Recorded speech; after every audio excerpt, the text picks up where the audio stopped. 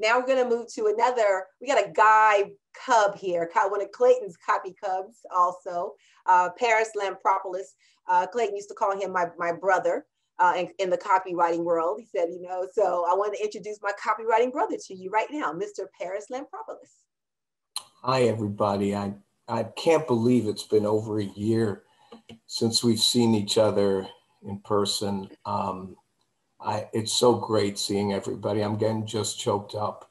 Wendy, so great to see you. Everybody else, all my friends, I love you all, and I hope we can all get together again soon. IRL, as they say. I'm going to set my timer here so I don't go over, because I could talk for years about Clayton. He started out as a mentor, but then became so much more: a friend, a confidant, an older brother to me. My whole career basically consists of just watching what Clayton does and then doing it. So, you know, I learned a lot about copy from him, which I'll share a couple of things in a moment. But, you know, I watched what he did. He took on copy cubs, so I took on copy cubs. He became more than a writer and became a consultant, so I became a consultant. He did deals where he would partner with a company, so I did deals where I would partner with a company. And he was there for me anytime I needed to ask him advice. In fact, the last time I ever spoke to him was him giving me advice. So I want to share, I know because there's a lot of copywriters in the room, I want to share one specific copywriting lesson, and then if my timer still has time, I'll share a life lesson. So the copywriting lesson was, back in the day, there were these things called magalogs. And Gary Bencivenga, who's here today, was one of the masters of the magalog. And Clayton says that he learned how to write magalogs by basically just looking at Gary's copy and reverse engineering it and doing what he did. And I looked at these things and it was so imposing. It was like 10,000 words of copy. There were sidebars, there was this, there. I was totally paralyzed. Like, I was like, how do you even begin to do such a thing? And Clayton said, oh, it's really simple. First thing you do is you go through the product, and typically back then we were selling newsletters and books and stuff, informational products. You just basically go through and write bullets, just like you would for any other thing. You write as many bullets as you can. And then after you're done, you ask yourself, which of these bullets actually have a good payoff? It's not just you being a crazy copywriter coming up with a way to twist it to sound it intriguing. It's like the bullet is intriguing, but then the underlying information is just as good or better than the bullet. Well, when that happens, you reveal it in the promotion. So you maybe turn it into a sidebar, or if it's not a sidebar, it gets woven into the body copy.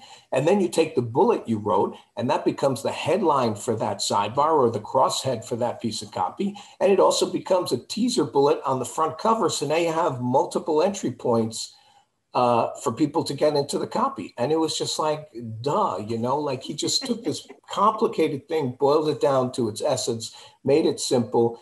And I started doing that. And basically, you know, that paid my bills for like 15 years. So that was a great copy lesson from Clayton. Of course, I also learned a lot by just when I was actually one of his cubs, I would submit the copy and then Clayton would fix it, send it to the client. And then I'd always look at the final product. I'd look at my copy here, Clayton's here, side by side.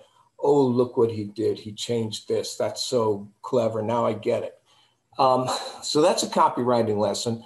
Another way that he profoundly impacted me was the first time I ever met him in person. We'd been doing work, you know, remotely. And we finally got to meet Clayton in person. We met in Lake Tahoe, and he stayed he was in the presidential suite at the hotel. And, you know, he and Wendy were getting massages and facials and all that kind of stuff. And then he took us all out to dinner. There were about a dozen of us, and Clayton picked up the tab. And it was a real eye opener for me, because until then I had tried to start my own mail order business, and I wasn't good at so much of the business side of it, like hiring people and inventory and all these other things that I didn't have a clue about. And here was Clayton making more money than 95% of business people on the planet. And all he was doing was writing for clients. And it just blew my mind that you could do that. I mean, I kind of knew it before intellectually because I'd heard stories, but getting to see it in the flesh really made a big impact on me and changed the course of my life, really. And I see I have about a minute and a half left, so I'm just going to say one other thing. Kim talked about the way Clayton dimensionalized things. There was no one on the planet who was better at dimensionalizing than Clayton.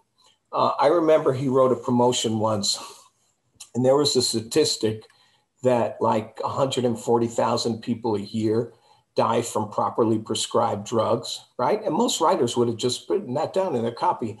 140,000 people per year die from properly prescribed drugs. Well, here's what Clayton wrote.